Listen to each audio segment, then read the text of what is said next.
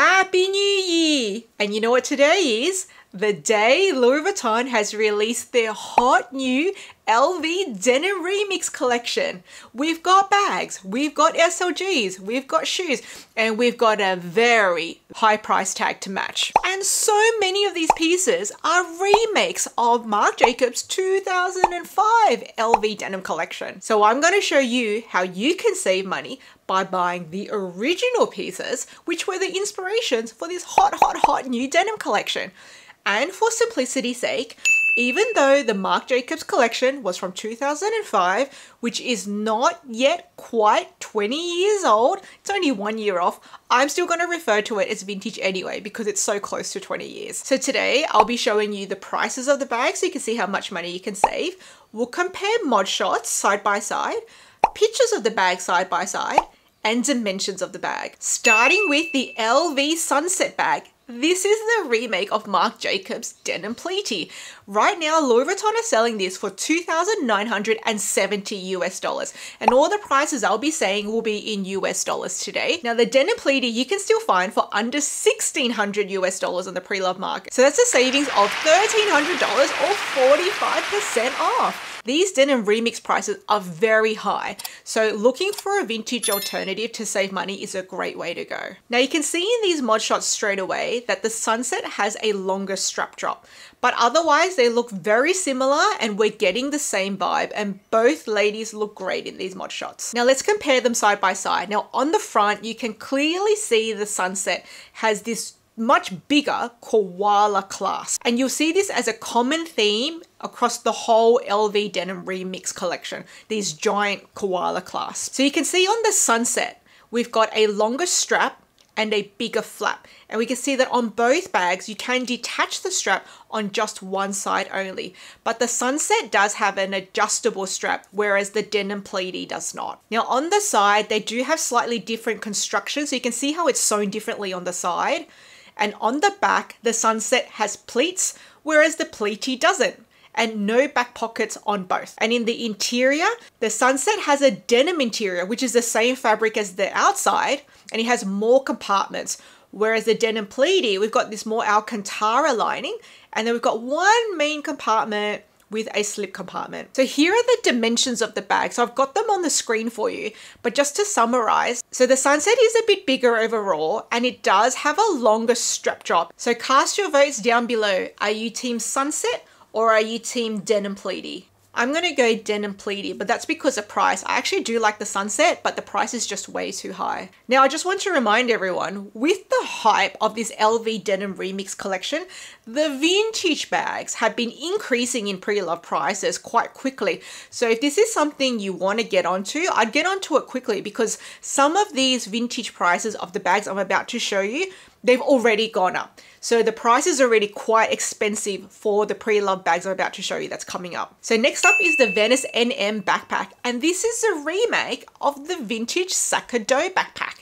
Now the Sacado backpack came in two sizes, a GM and a PM, but I'll be comparing it to the PM because I think the size and the construction is more comparable to the PM. Now the Venice NM is going for $3,450. That is a lot of money for a backpack. Now the vintage one, that's gone up too in the pre-loved market. So you're looking at like $2,600 at the moment, but that's still a saving of $850 or 20%. And if you look hard enough, you could probably find it cheaper, but overall the price of this one has already gone up on the pre-loved market. Now both of these bags look quite cute and very comparable in the mod shots. Like aside from that giant koala clasp, they look very similar. So comparing them side by side, on the front, again, we can clearly see the size difference in this koala clasp. They're much bigger on the Venice new model. Also, on the Venice NM, we have three koala clasps, one big one at the top and two small ones at the bottom.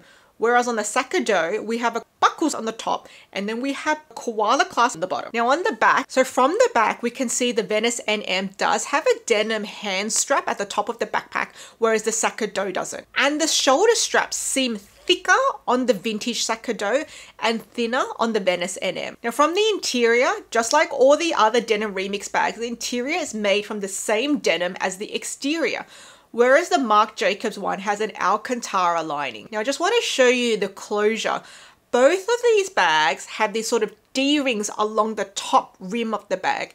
Now this is where it differs from the Sacado GM. The Sacado GM has a drawstring, whereas these two don't. So that's what I meant by it's more similar in construction to the PM, and that's because of the lack of drawstring and these two clips you see at the top. Now let's look at the dimensions. I've got them on the screen for you.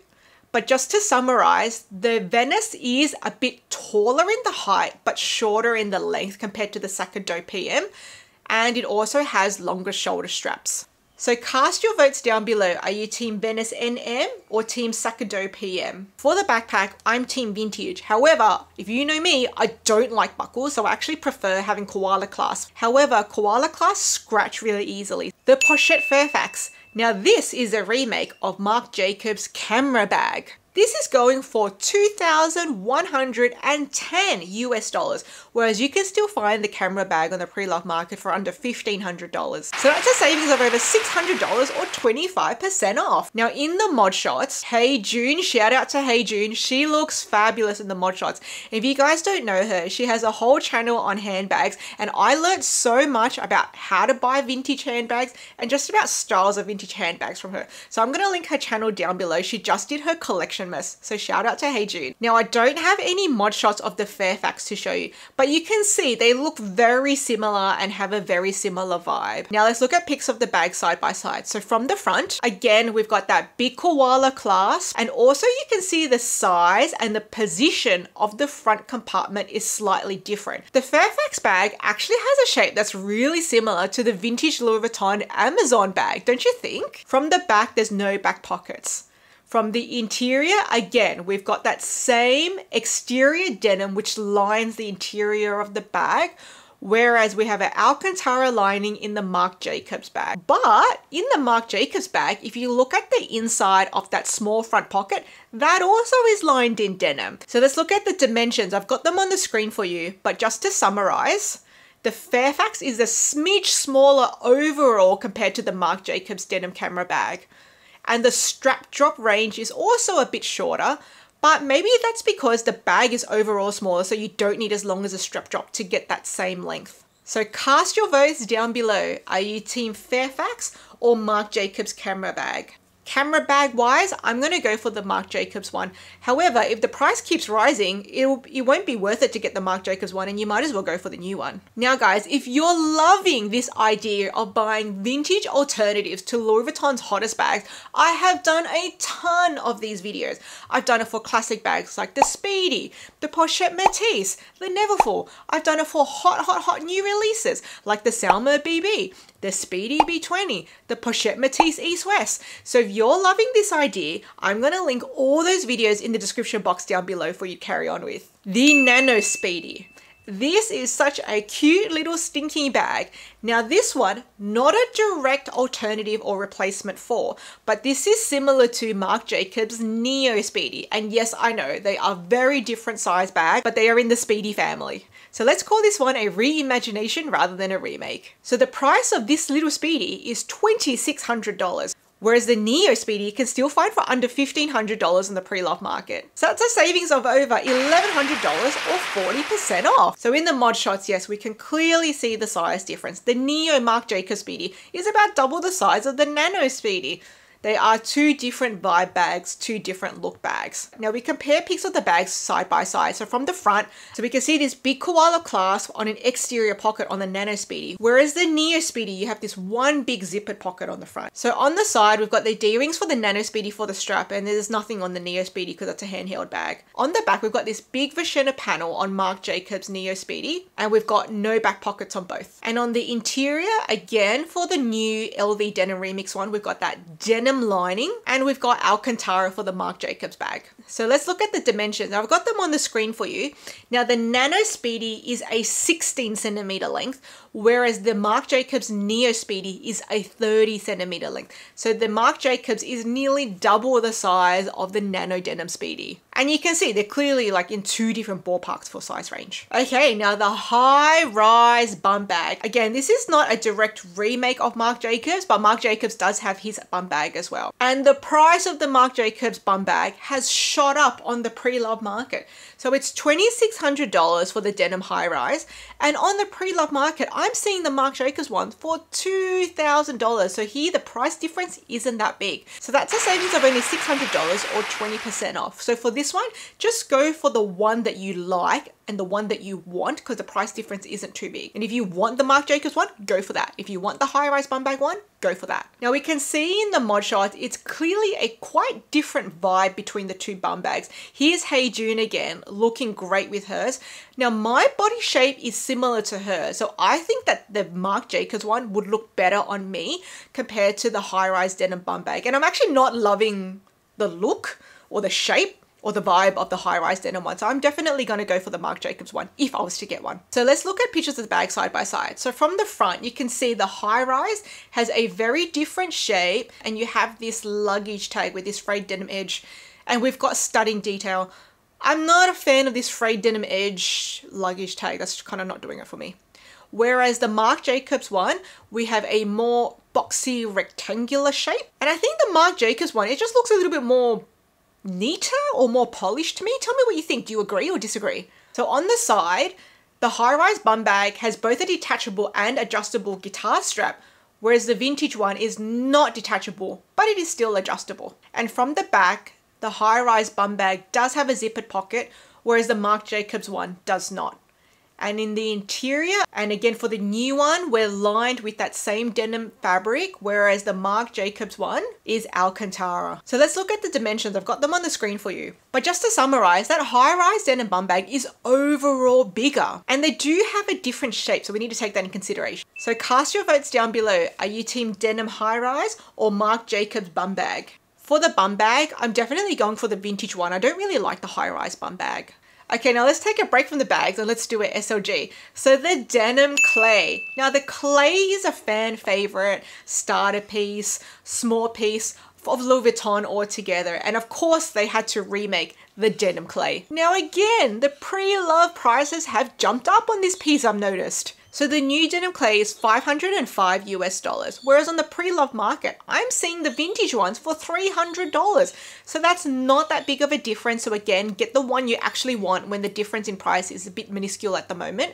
So for a $200 difference, you are still saving 40% off, but again, just go for the one you want in this case. So let's take a look of this clay side by side. So from the front, I mean, they look pretty much the same. It's just a denim remix. You have this like tag of Pochette that says Louis Vuitton on the front. The back looks pretty much the same. And for the interior, we've got a denim lining on the new one, and we have a leather lining for the Marc Jacobs one. So that's a nice touch. I mean, I would prefer a leather lining, to be honest. So here are the dimensions on the screen for you, but just to summarize, the new one is about the same size as the vintage one. The vintage one's a little bit taller and a little bit shorter in the length, like a stubbier version, but you know, pretty much the same size. So cast your votes. Are you team new denim clay or old Marc Jacobs denim clay?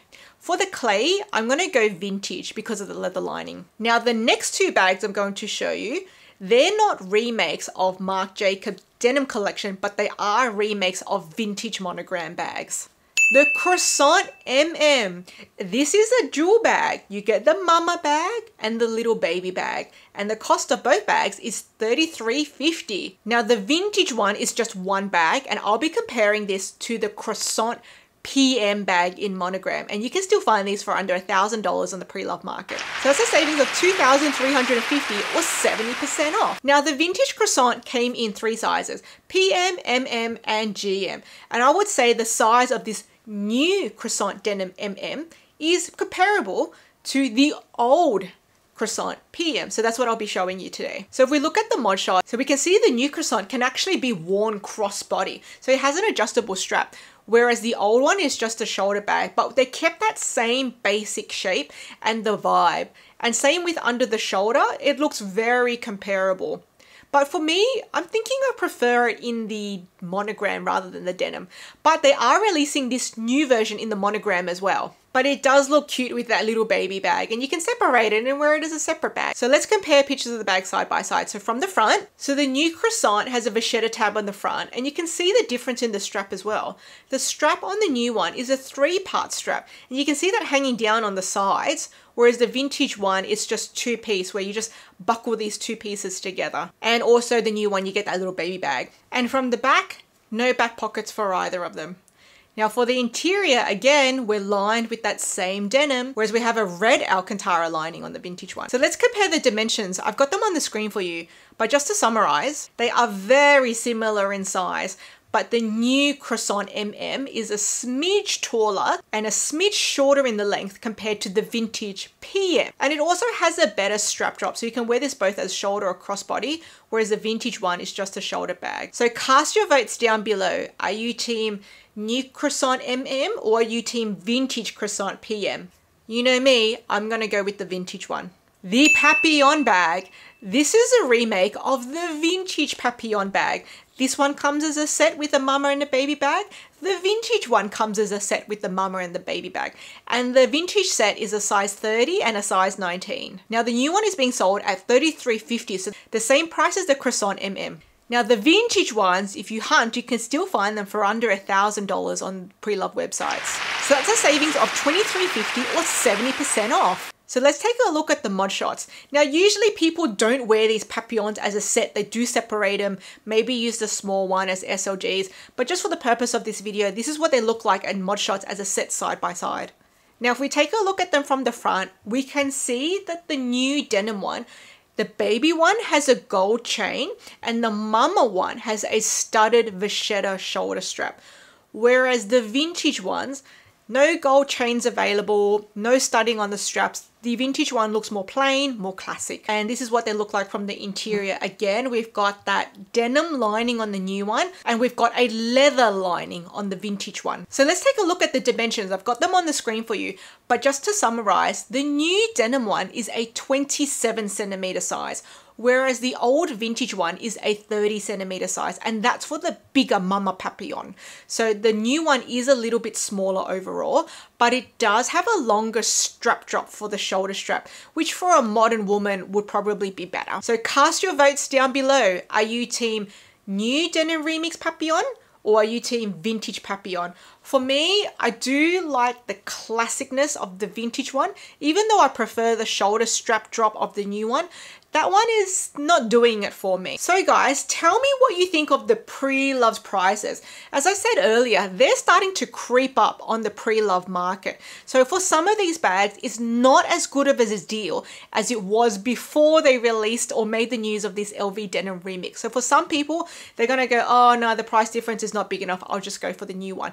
But for me, I'm also going off the vibe and the shape of the bag that I like. And honestly, these LV Denim Remix prices are too high. They're just way too high. So tell me, what were your favorites in the LV Denim Remix collection and what were your favorites out of my vintage alternatives? For me, my favorite alternatives will probably be the Denim Pleaty and the Sacado PM backpack. They're the ones that if I was to add them to my collection, they were the ones that I'd add first. And of the LV Denim Remix, it would be the counterparts for those. So it would be the Sunset Bag and the Venice NM. Now, if you guys haven't already seen, I've just done my entire handbag collection video of 50 bags. So I'll leave that here for you to carry on with next.